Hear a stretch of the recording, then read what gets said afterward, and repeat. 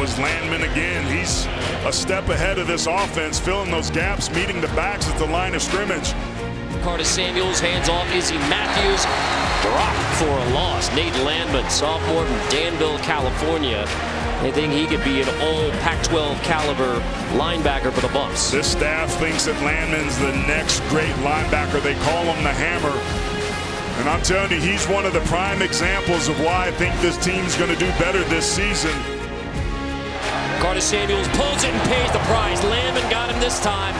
Curtis Samuels pulled it, and Landman delivers the blow that he's been trying to deliver to Curtis Samuels on the last couple of snaps.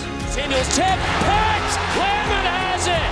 Landman leading the way for the Colorado defense.